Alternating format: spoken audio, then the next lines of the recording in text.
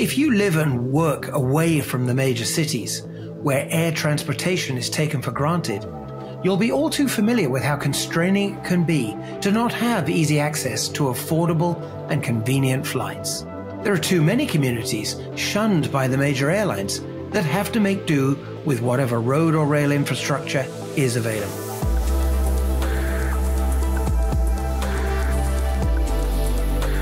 For wealthier travelers, private aviation is an option.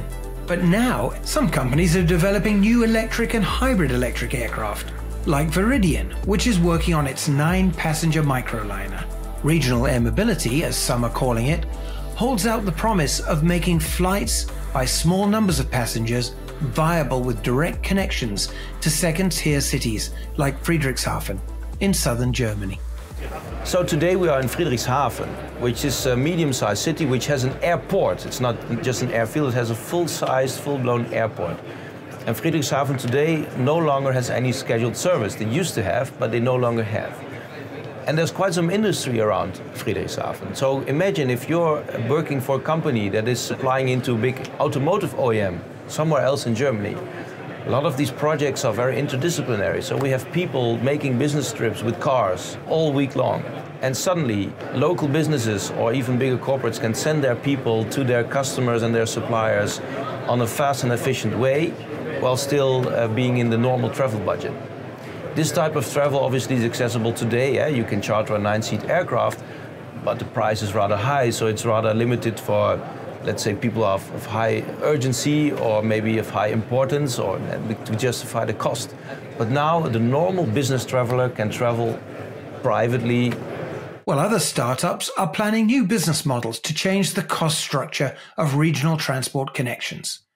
Flyvbird is using artificial intelligence to develop a platform that will help travelers get the flights they need at affordable rates. It says it's going to be able to connect smaller cities an hour's flying time apart for between 150 and 200 euros. We are intending with so-called franchise airline system, this platform that we're building in the back, to operate more than 700 airplanes worldwide in the next 15 years, because we will basically operate and focus on the customers as a marketing platform. If you think a little bit, on the street we have something similar already. It's a black cap with white letters. This is what we will stand for. So we will have operators, drivers, who are operating our airplane. So they're focusing on really having high safety standards on operating airplane. And we will match our passengers with the demand in those special markets. If you're flexible on time and on stops in between, your price will get cheaper. Why? The more flexibility you give to us in deciding how to dynamically create this every day a new flight plan, we deliver lower fares. If you want to have something more exclusive, like in a business class with legacy airlines, you will pay a higher price due to the fact of comfort. But at the start, this will be not working everywhere immediately, so we start with fixed sets of ONDs, and once those fixed sets start to be dynamized, this is where AI is needed, because you have to imagine, we will receive thousands of requests a day, and we have a fleet, a crew, and a management in behind that needs to dynamically and constantly adopt the network until 3 days before departure, because this is the time we lock in the flight plan, and this is where we start distributing the flight plan to our airport partners all over the world. The infrastructure is there. We don't have to build anything new. We just have to use this highway we have in the air much more efficient, and this is where we need AI to just be much more focused on making this fast and better to the customer.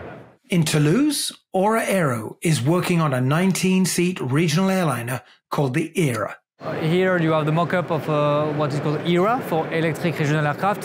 So this is a 19 seats that is in a CS23 category, so let's say the general aviation category.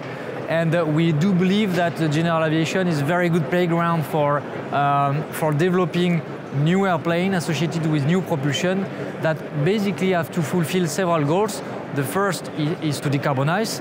The second is to offer a modern way to travel. And last but not least, of course, to improve the safety overall.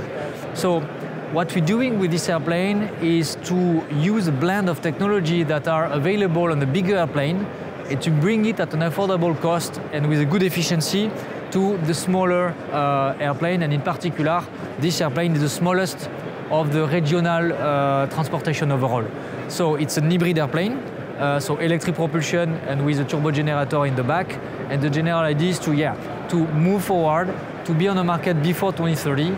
The overall goal is to use the electric propulsion and to decouple the propulsion and the energy management. So somehow the propeller are driven by electric engine.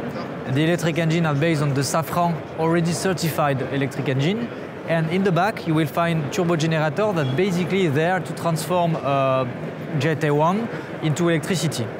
And the idea is to play with the different engine to minimize the consumption and optimize the efficiency overall.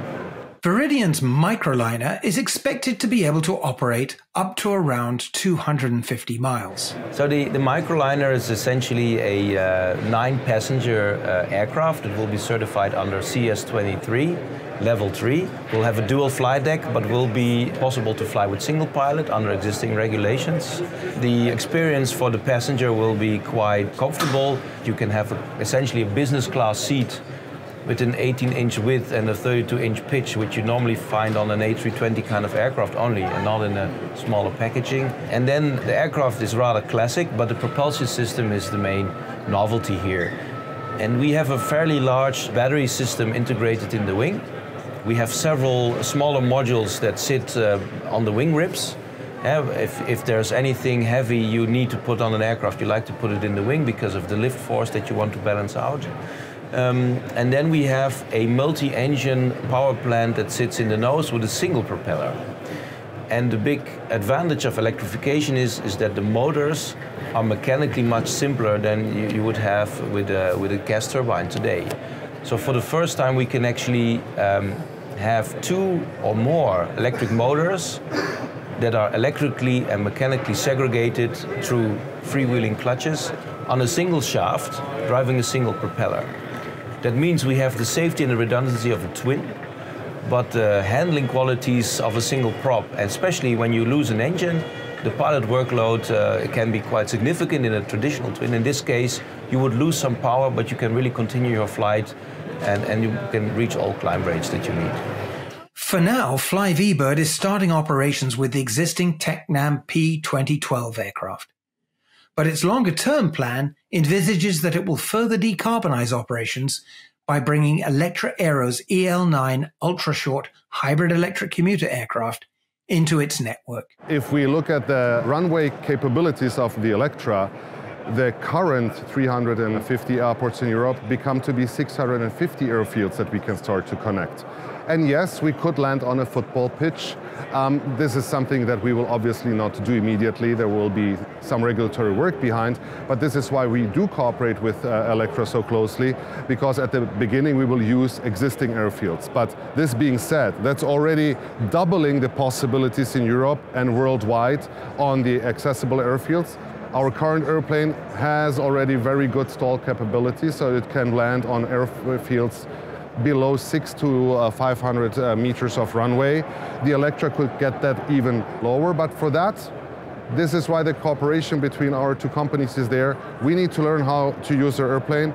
They need to learn how to use our dynamic system and what is the perfect fit for this market. Aura Aero's plans for a new regional airliner are building on technology developed for a smaller training aircraft that it's already flown. The beauty for me of the regional aviation that I do believe will be the first commercial aviation to be decarbonized. The 2-seater electric that flew in December 2024 for us is a huge step toward the 19 seats. Because the electric engine is similar, it's 800 volts with supercharging capability, and it will be certified. So the next step for us is to keep flying with our prototype, bring 4 more prototypes for the 2-seater between the end of this year and next year, to be on the market with a 2-seater electric before the end of 2026, and in parallel to progress in the development of the 19 seats to get the first prototype ready for ground testing at the end of 2026 to fly 2027. In parallel, we are working on the building of the factory, one in Toulouse and another one in Daytona Beach in the US. And the general goal, we do believe that after the first flight of the first prototype, we will need a solid 2 to 3 years to do the certification campaign and to build the factory in the same time. So probably we're still targeting to be on the market before 2030, which is affordable because we're starting in 2021, so it's 9 years program. So we are pretty much on track. Still some challenges, but yeah, it's going forward, so we just have to make it happen. The new wave of regional aircraft developers are aiming to replace equipment that in some cases has been in commercial service for several decades and is now heading for obsolescence. This involves not only new propulsion technology, but a new approach to design. We will start replacing older, similarly sized aircraft who are in service today. I would say up to 40 seats, we can probably use it as a drop-in. And then when the aircraft is proven and we are able to obviously manufacture it in high enough numbers, we think we will see networks appearing in countries like Germany, but can also be in the UK, in France, in Italy, and then in the 2030s in the United States, where this type of travel was much more common a while back, where maybe new commuter airlines will be able to get a big portion of travelers who are not flying today at all, because the trips they are making are not compatible with the scheduled network. It won't only be airlines who are migrating to new aircraft. In Germany, Aerodienst, which flies emergency medical services to transport injured patients, is looking at how the microliner could change its missions. We are really highly interested in this product because normally what is the mission? We fly to one place, maybe a couple of places, collect all the patients, bringing them back to Germany and have various places in Germany where we bring the patients to the hospitals. A good scenario would be we collect the 4 patients, for example, with our 3 to 8 ambulance aircraft, bringing them to one place in Germany, and due to sustainability, we can use Vaeridion aircraft and bringing then the patients to the various stations in Germany. It's not easy to fly in all of the airports in Germany, but with this aircraft type, we have the chance to fly also on smaller airfields, closer to the hospitals, and of course with a sustainable footprint. Well, I've covered the regional airline sector since the 1990s, and I can honestly say this is potentially the most consequential period of change for the industry in several decades.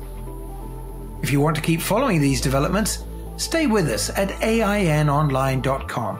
because we'll have plenty more stories and videos like this.